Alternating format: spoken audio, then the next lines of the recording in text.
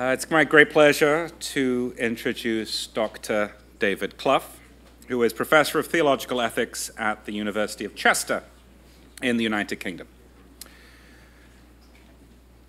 Dr. Clough's first book, Ethics in Crisis, Interpreting Barth's Ethics, was a powerful intervention in Barth's studies, and there quickly followed an important co-written work on the ethics of war. The first volume of Dr. Clough's On Animals, which engaged systematic issues, was published in 2012. The second and succeeding volume on theological ethics will, I believe, be published later this year. In his research and teaching, and as president of the UK Society for the Study of Christian Ethics, and as co-chair of the Animals and Religion group at the AAR, and as a Methodist lay preacher, Dr. Clough is a trailblazer in pressing and helping Christians to think about the place of animals in God's creation, and in promoting an ethic of care and justice for creatures. He's a scholar of deep learning and passion, and he will speak today on the topic of using Barth, quote, to justify doing nothing. James Cone's unanswered critique of Barth studies 50 years on. Please join me in welcoming Dr. Clough to the podium.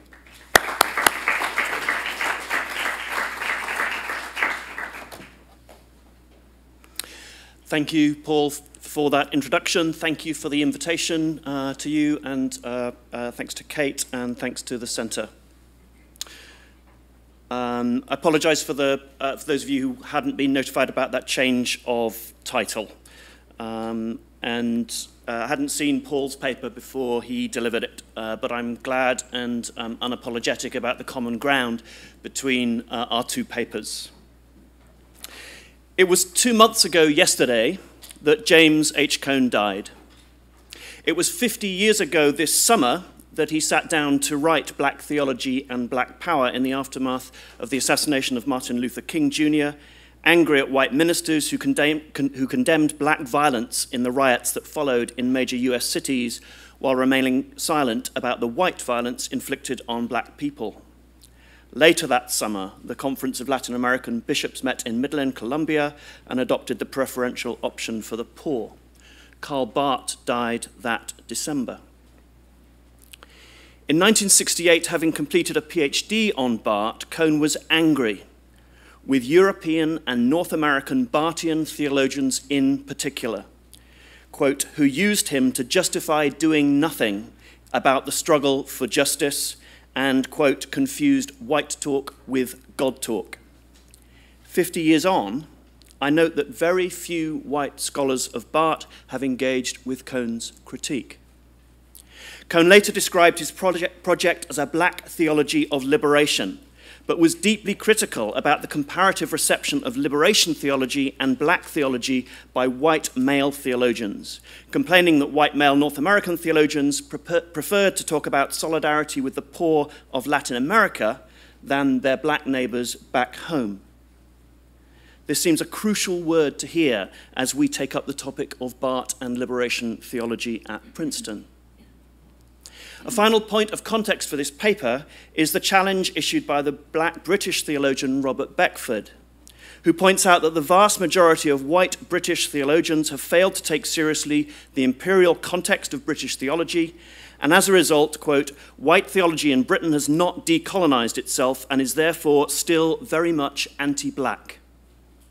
We might note Professor Nigel Biggar's Ethics and Empire project at the University of Oxford as a conspicuous current case in point.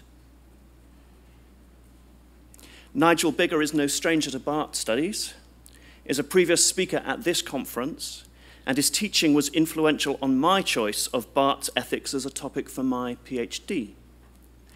Beckford calls for white British theologians, quote, to produce exorcised white theologies that have the categories of thought and action to embrace their black and brown brothers and sisters and strive to a new, inclusive British Christian theology and church life. I count myself among the white British theologians who need urgently to respond to Beckford's call. This constellation of points of context for my contribution to this conference convinced me that it would be irresponsible to fail to attend to Cohn's critique of the white reception of black theology, especially among Barthians, as part of attending to the relationship between Barth and liberation theology. My aim is to rehearse and digest the implications of Cohn's critique for the conference project of considering how the work of Barth may be brought to bear on the future of liberation theology, as well as offering a short worked example of taking a critical theology of race seriously for Barth studies at the intersection of Barth, race, and animals. So first section, Cohn on Barth and Barthians. The relationship between James Cohn and Karl Barth starts with a particularly acute irony. He reported being put off by studying Christian ethics by the fact that the professor of Christian ethics was one of the most blatantly racist professors at Garrett Evangelical Theological Seminary. Garrett had never had a black PhD student, and the professor told Cohn not to apply because they had their pick of straight A white students from Yale and Harvard, which turned out to be a lie. Cohn found William Horden, who taught systematic theology, much more supportive, but decided that he would not get a PhD from Garrett if he wrote on theology and race. His choice to focus on Barth for his dissertation was therefore a defensive move in the context of a racist academy. He was later criticized by black theologians, including his brother, for an overdependence on Barth and other white European theologians in his early work, which he conceded and responded to by drawing increasingly on black authors and church traditions. There were also positive reasons for Cohn's choice of Barth. He recognized common ground between Barth's theological approach and the black church experience. Cohn saw in Barth an example of how to relate theology to life, valued Barth's starting point with Jesus and his emphasis on the word of God in scripture and preaching. He felt a spiritual kinship with Barth, especially the Barth of the Epistle to the Romans, and took inspiration from the way Barth was prepared to challenge received norms. Quote, "I purposely intended to be provocative in much the same way that Barth was when he rebelled against liberal theology." Most of Cohn's critiques of Barthian thought are not of Barth himself, but of the use Barthians made of him.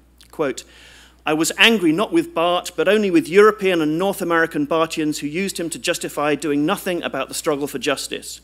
I've always thought that Barth was closer to me than to them. But whether I was right or wrong about where Barth would stand on the matter, the truth was that I was no longer going to allow privileged white theologians tell me how to do theology."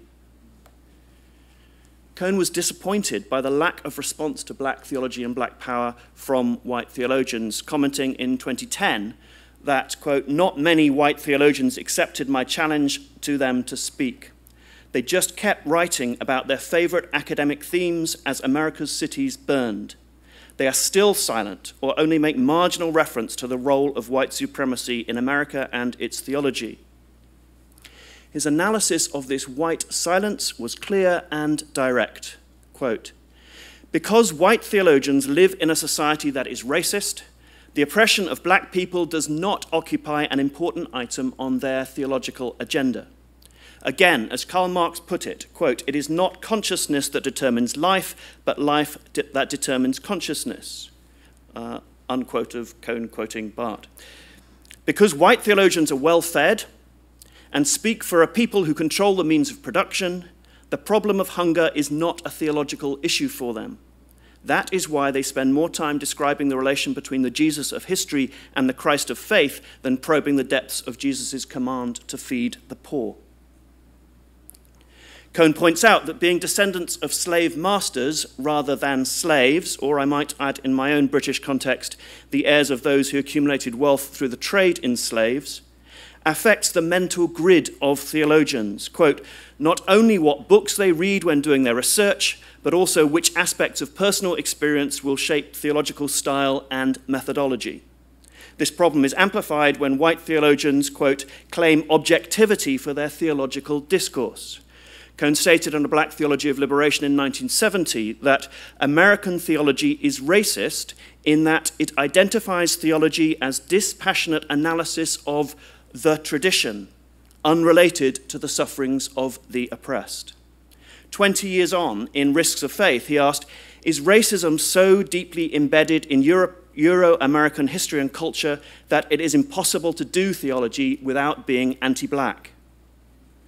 In the same work, he complained that despite the blatant use of Christianity to justify slavery, colonialism, and segregation for nearly 500 years, white theologians in the seminaries, university departments of religion and divinity schools, and professional societies refused to acknowledge white supremacy as a theological problem and continued their business as usual, as if the lived experience of blacks was theologically vacuous. Cone commented, "Their silence on race is so conspicuous that I sometimes wonder why they are not greatly embarrassed by it." And, as I noted in my opening remarks, Cone criticized the hypocrisy of white North American theologians expressing solidarity with the poor of Latin America while ignoring their black near neighbors. Quote, "It was not until Orbis Books published the translated works of Latin American liberation theologians that white North American male theologians cautiously began to talk and write about liberation theology and God's solidarity with the poor. But they still ignored the black poor in the United States, Africa, and Latin America. Our struggle to make sense out of the fight for racial justice was dismissed as too narrow and divisive. White US theologians used the Latin American focus on class to minimize and even dismiss the black focus on race. African Americans wondered how US whites could take sides with the poor out there in Latin America without first siding with the poor here in North America. It was as if they had forgotten about their own complicity in the suffering of the black poor, who often were only a stone's throw from the seminaries and universities where they taught theology." Section 2, responding to Cone's critique. I hope that it is clear that the problem is not just in the past. The role of Christian voters in electing Donald Trump as US president and enabling, among other atrocities, the current tearing of children from Latinx parents at the Mexican border to be placed in cages is but one indicator of the enduring relevance of Cone's critique. Some of you may have seen on the news or in your social media feeds or heard the cries of caged children yesterday that were broadcast. We need to acknowledge many factors in understanding the remarkable phenomenon of how Trump came to occupy the White House, of course. But among them, we must number the association between white churches and white supremacy. The problem is also still closer to home. Follow the Seminary While Black hashtag on Facebook or Twitter for first-hand accounts of what it's like to be a black seminarian in the US today.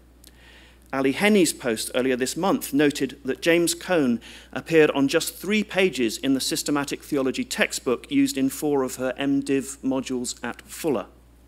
She observes that this is the same number of references to Barth as in JS, whereas there are 40 references to Barth as in Karl. Cone's concern that white American theologians prioritize European theologians like Barth over theologies attentive to those disadvantaged in the US context, such as black and womanist theologies, is obviously still relevant 50 years on. It seems to me that white scholars of Barth studies in North America and other contexts such as mine, where racism remains powerfully operative within theology and beyond, that we have a particular responsibility to reflect on the unexamined whiteness of our discipline. In my reading in preparation for this paper, I found a range of thoughtful engagements with Cone's critique of Barth and its legacy from black theologians. Josiah Young, Beverly Mitchell, Raymond Carr, Vincent Lloyd, J. Cameron Carter, Willie Jennings, among others. These accounts are an interesting disagreement about the implications of Barth and Cone for theological accounts of race today. But I found only 2 white theologians who discuss Cone's critique of Barth even briefly. Stephen D. Long, Paul Daffeth-Jones, and then last night in the bar I learned about Theo Whit-Leavitt, who Tyler Davis and Ry Sigel-Cow pointed me to, and do go to their paper this afternoon if you want to hear more. I'm sure my literature search is incomplete, but I'm equally sure that the necessary supplement will not demonstrate that white theologians have given sufficient time to digesting and responding to the challenge Cone presents. I recognize the discomfort of being a white male theologian attempting to engage issues of race and whiteness. In giving this paper, I'm uncomfortably aware of speaking from a position of guilt in relation to my complicity in perpetuating systems of white male privilege, both as a British citizen and a professional theologian, that operate to my benefit. This is accompanied by an acute sense of an indefensible belatedness in addressing the issue of race now, which has never before been the focus of my academic work, and the consequent embarrassment in publicly acknowledging this inadequacy. My theological education at Oxford, Cambridge, and Yale not only failed to address issues of race, but also left me with prejudices about theological methodology that meant I thought I had grounded theological reasons for being inattentive to the work of contextual theologians. Finally, I'm aware of raising this topic from a position of incompetence, both because white people are in a position of epistemological disadvantage in reflecting critically about race, and because I'm only just beginning to get to grips with literature in this area. So I recognize that I'm likely to be raising this issue inexpertly, ignorantly, and clumsily. But I am persevering in raising the issue of the problematic whiteness of Barth's studies despite this discomfort, because it now seems to me that it is academically, theologically, and morally indefensible for me to fail to do so. I've been helped to this realization by reading and hearing the scholarship of Robert Beckford and Anthony Reddy in the UK, and Valerie Cooper, Emily Towns, Willie Jennings, and J. Cameron Carter in the US, among others. But I've also been helped to see things differently by the conversation I had at AAR a few years back with a young black male US pastor who was completing a PhD, but considering leaving the US because in the neighborhoods where he felt called to pastor, the risk of being killed by police, even while wearing a clerical collar, was becoming too great for him and his family to tolerate. And I was helped by another recent conversation I had at AAR with a young black female prospective PhD student who had been told that womanist ethics were not an appropriate topic for doctoral study, which has echoes of Cohn's experience 50 years ago. And by a challenge brought to last year's Animals and Religion session at AAR by Gianna Ray Moore, who challenged the whiteness of the group's preoccupations, in response to which Chris Carter has pulled together a wonderful panel on race and animals for this year's conference, to which she and Willie Jennings will contribute, among others. I'm grateful for the help I've received from all of these quarters to recognize the need to do my theology differently. I recently participated as an external representative on a PhD review of a young white male North American student. He wanted to write a project at the interface between theology and politics. He presented to me and the white male internal reviewer a project outline in which he would look at the work of two white male theologians on the topics of money, sex, and power. Why those ethical topics, I asked, when there are so many others pressing, such as Black Lives Matter, immigration, wealth inequality, famine, gender relations, ecological crisis? He replied that he had picked the topics because they were important in the work of both of the authors he had identified. And why those authors? The answer was that they seemed to be recognized as important in the discipline. I suddenly had a dizzying sense of the conservative mechanics of the reproduction of the Theological Academy, the inevitably blinkered preoccupations of one generation setting the agenda for the next, canonizing, valorizing, and perpetuating a strange subset of interest with very little relation to what issues in our world are in need of theological attention. I happen to agree with Cohn's statement that Barth was more on his side than on the side of the European and North American Barthians he characterized as seeking to justify doing nothing in relation to the struggle for racial justice. The original paper I had in mind for this conference would have noted Barth's observation in the commentary on Romans that it is our pondering over the question, what shall we do, which compels us to undertake so much seemingly idle conversation about God.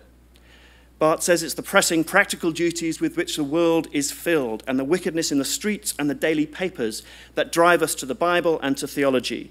And the ethical question, he says, is nowhere left out of account in Paul's letter to the Romans.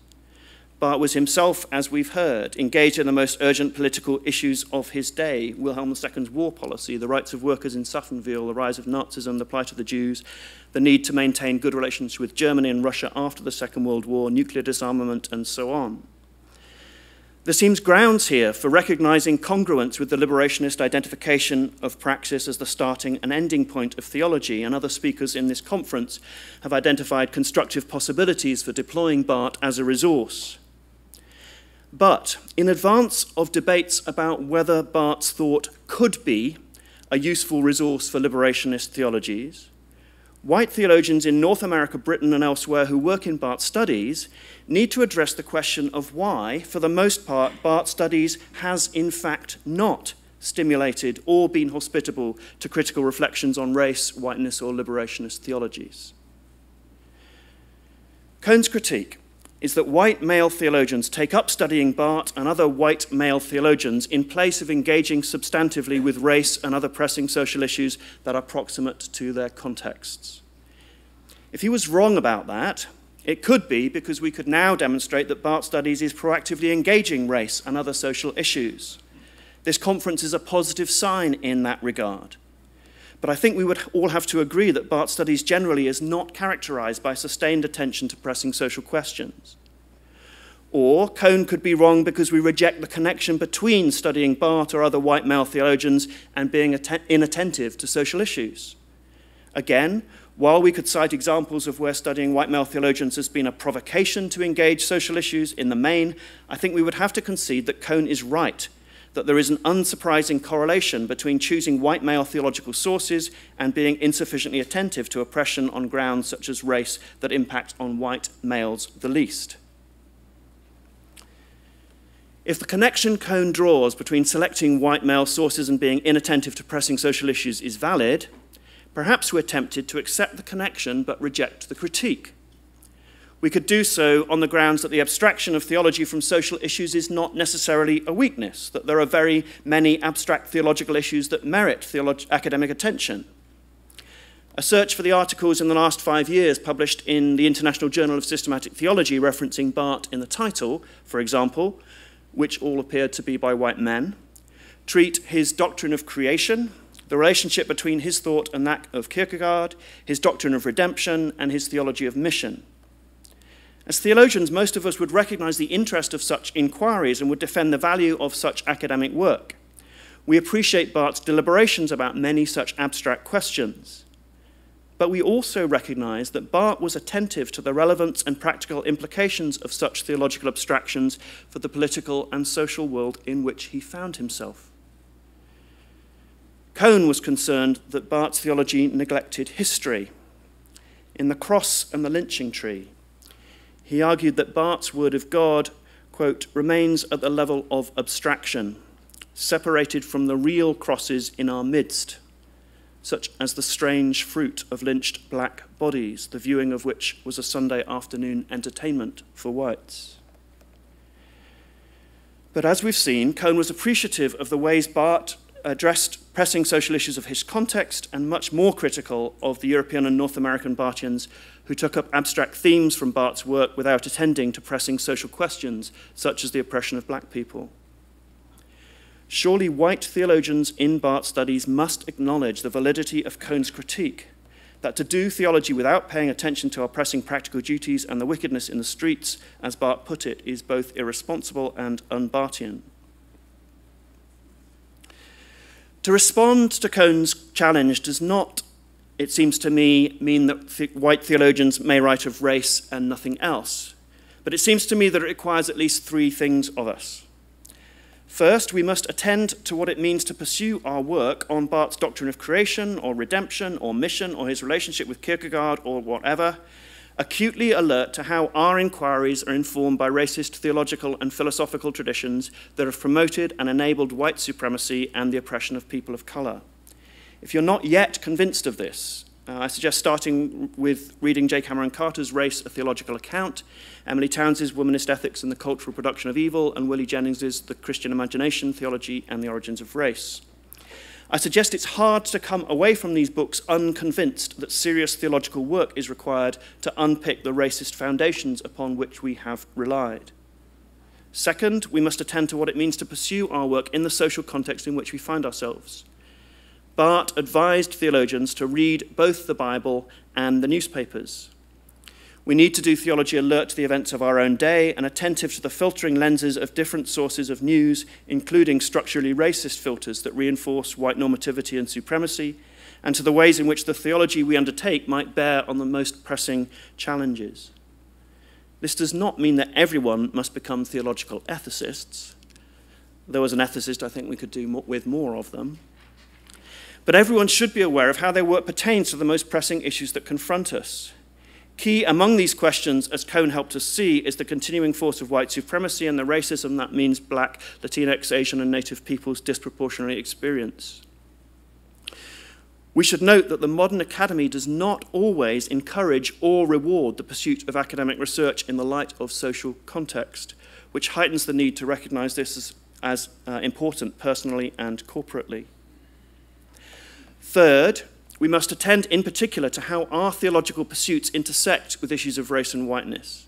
If we don't realize how our research of Barth's doctrine of creation or redemption or mission or his relationship with Kierkegaard or whatever, how our research and our teaching bear on the question of white privilege and the enduring power of racism, it's very likely that our scholarship and teaching is helping to perpetuate them. One initial remedy is to read authors in our fields who are alert to this linkage and intersection, who are currently most likely to be people of color.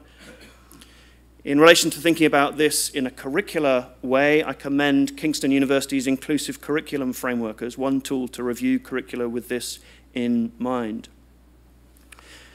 I'm sure there are other priorities for white scholars in responding to Cohn's critique of white theology and Barthian's. Paul suggested some other strategies earlier this morning. In the final part of this paper, I want to provide a worked example of how I'm seeking to work at the intersection of theology of animals, Barth studies, and race and whiteness.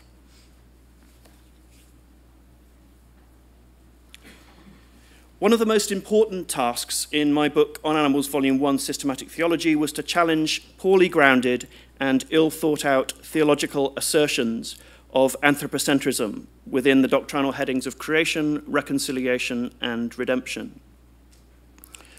Along the way, I developed a strong antipathy to human, non-human binaries.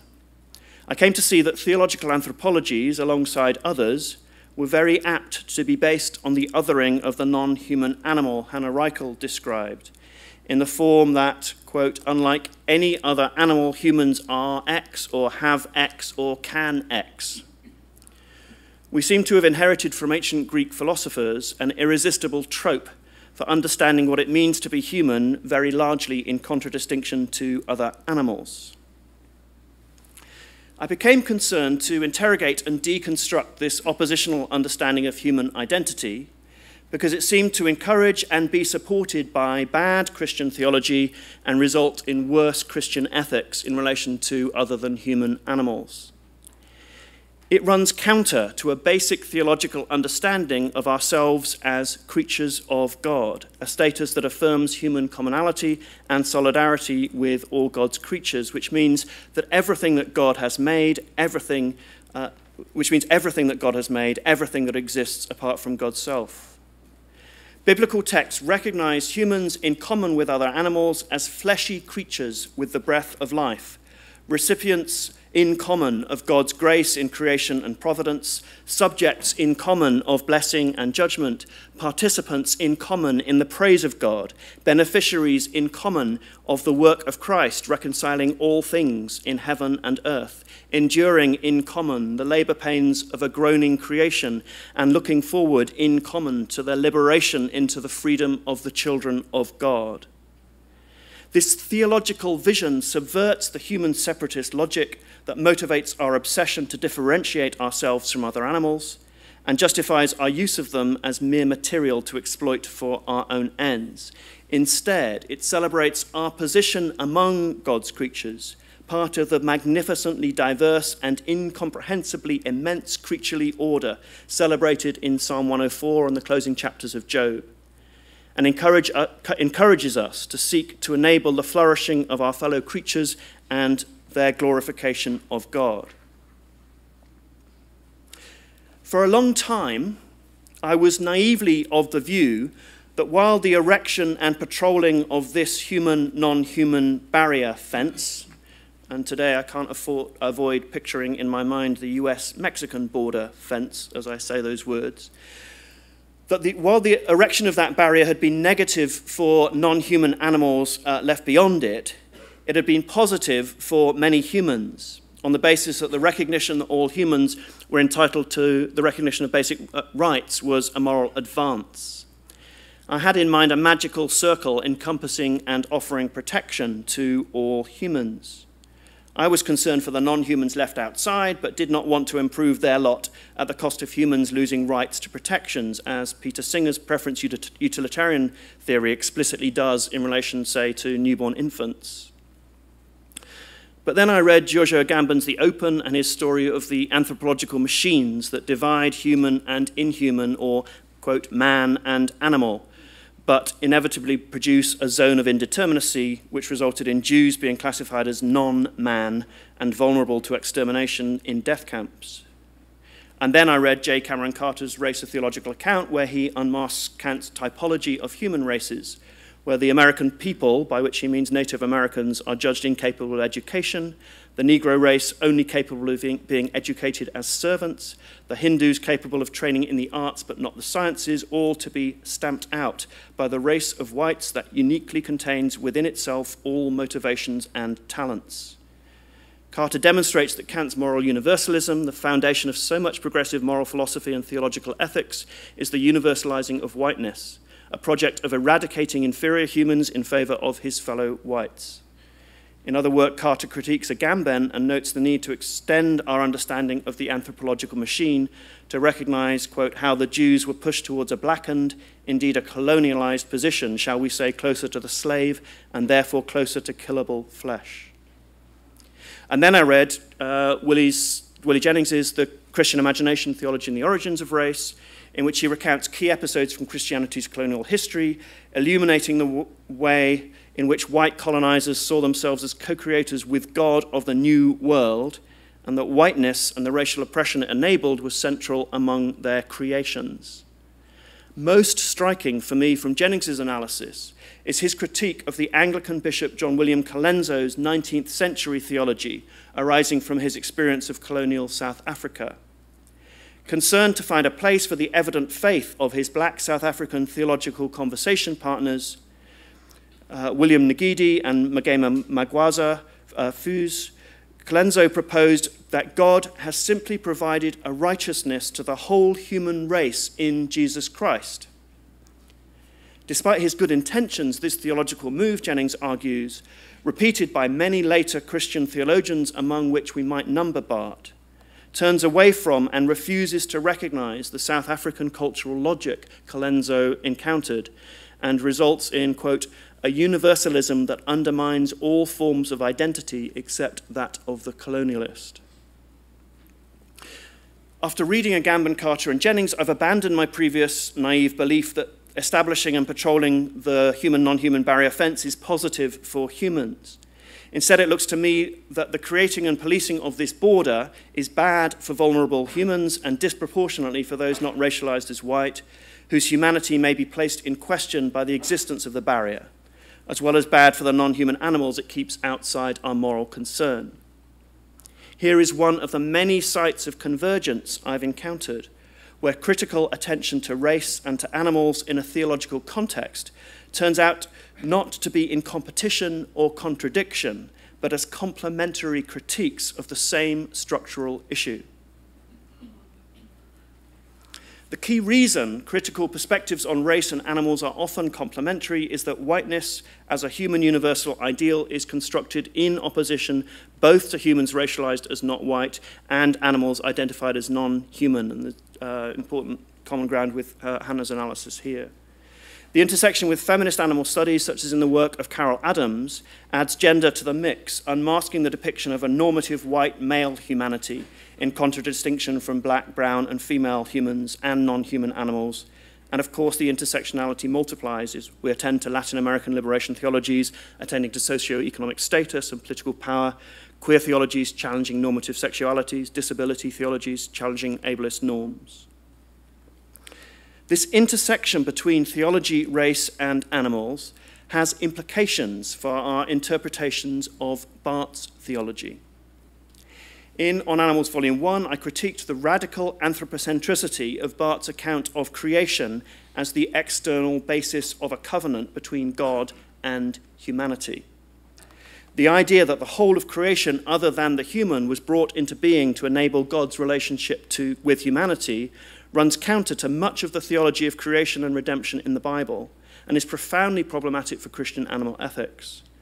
As a remedy, I explored the path Barth identified but did not take in the preface of Volume 3.2 of the Dogmatics, that, quote, the limits of the term creature may, with the necessary boldness and sobriety, be more widely drawn than I have dared attempt.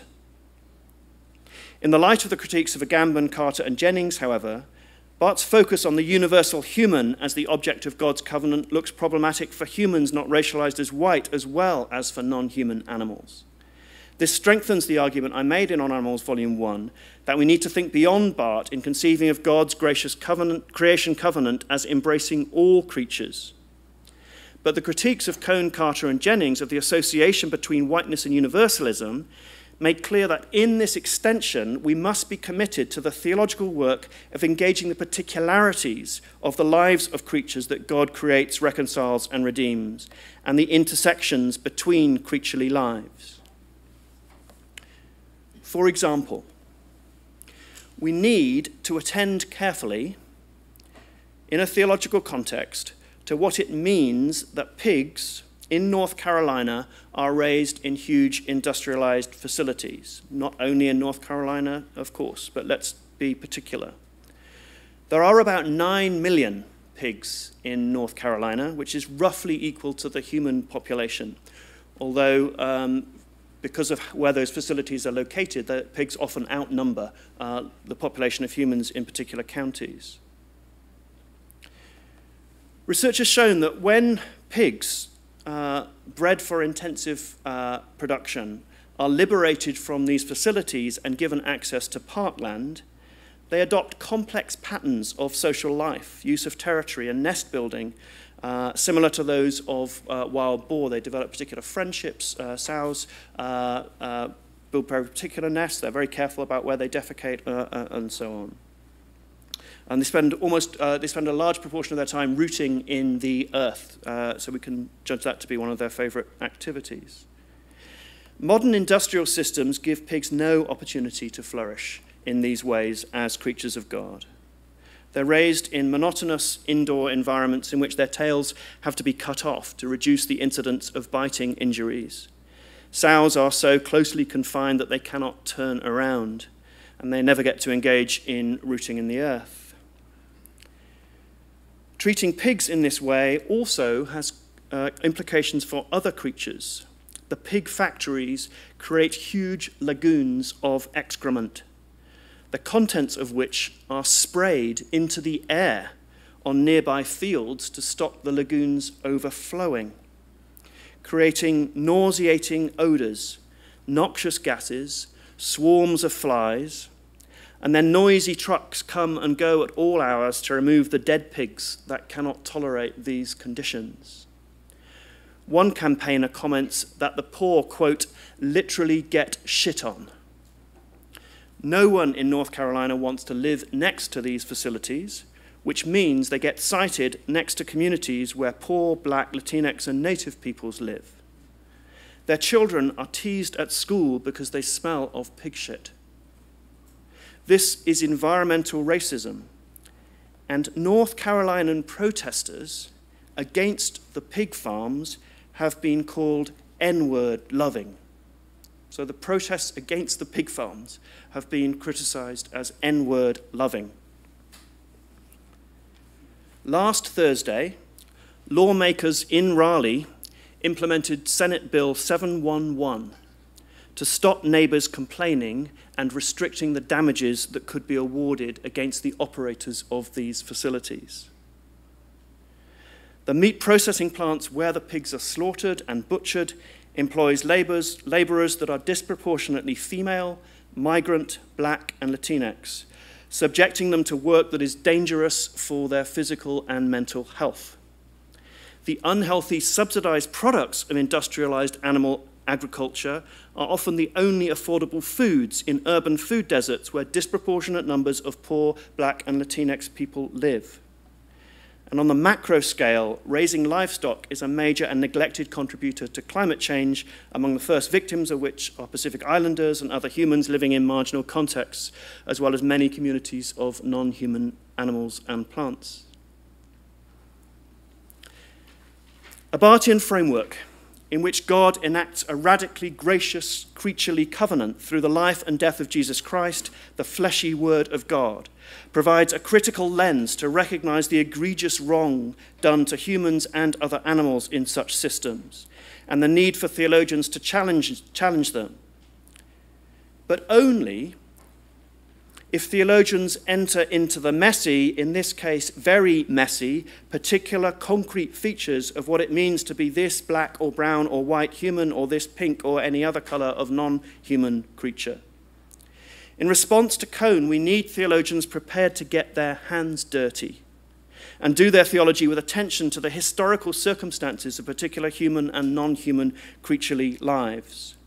Doing theology in dialogue with Barth, alert to the contribution theology can make to interpreting and challenging contexts of creaturely oppression, including racialized oppression, would be a significant response Barthian scholarship could make to Cone's critique. In conclusion,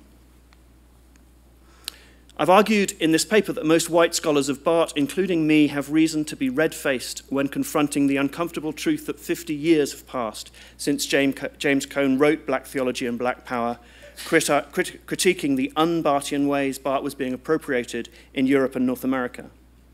In that half-century during which Cone developed and refined his critique, white Barth scholars have almost completely ignored it. And as a result, we find that Cone's strong and persuasive critique of Barthian theological studies remains valid 50 years on. Without overestimating the influence of Barth's studies, this culpable inattention must be understood as part of the complex in which the President of the United States can order the seizing and caging of immigrant children, and much more directly contributes to educational cultures where the hashtag Seminary while black is needed. If our theology is to be in good faith, it seems to me that we need to attend to Cone's worry, that it seems easier for European and North American theologians to engage with Latin American liberation theologies in solidarity with the poor far away than it is for them to address the challenge of racially disadvantaged people racially disadvantaged near neighbors at home. After recognizing the culpable neglect of Cone's critique of Barthians, I've argued that white scholars in Barth studies need first to become alert to the ways in which the theological traditions passed on to us are shaped by racist colonial attitudes. Second, to attend to the theological work demanded by the wickedness in the streets and the practical duties that press upon us. And third, be attentive to the intersections of our particular theological passions and critical liberationist perspectives, including those focused on race and whiteness. An example of which I gave in relation to the wide creaturely impacts of industrial pig farming in North Carolina. A necessary step in undertaking these tasks will be learning not only from Cone's corpus, but also from the broad and diverse literature engaging and going beyond Cone at the interface between theology and race, much of it in Black, womanist, Latinx, African and Asian theologies. All scholars of Barth have reason to value and celebrate these contributions and to encourage and foster a continuing widening of the diversity of theological scholarship on Barth and within theology as a whole. Practically and immediately, I suggest that faculty who do not yet engage these perspectives and critiques in their courses on Barth and other white male figures should do so, that doctoral proposals that show no awareness of these challenges to the white theological status quo be judged inadequate, and that scholarship sent for peer review that's inattentive to these concerns be returned for revision. These are not new or original suggestions, are already in place in other theological contexts, and need to be supplemented by many others in order to effect the change of scholarly culture that is now required. But I think them worth stating, because they're not yet common in all Barth studies.